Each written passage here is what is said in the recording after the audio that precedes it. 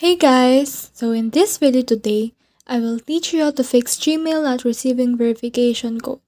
It's actually a quick and easy fix, so as long as you watch this video until the end, your issue will be resolved.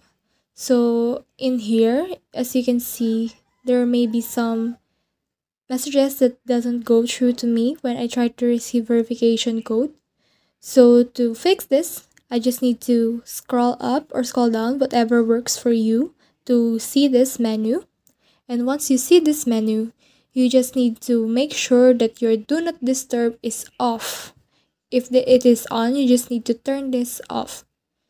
As of now, my do not disturb is on because I am recording, but you need to turn this off. So the next thing you need to do is head over to your settings.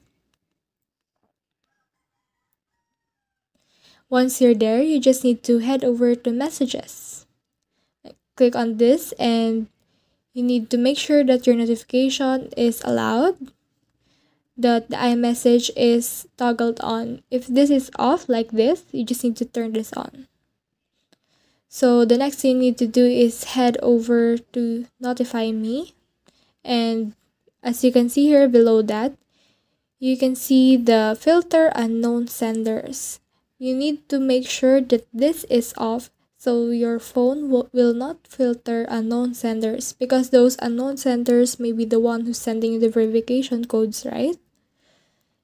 And after that, you just need to head over to the block contacts, because maybe the person sending the verification code is blocked on your phone.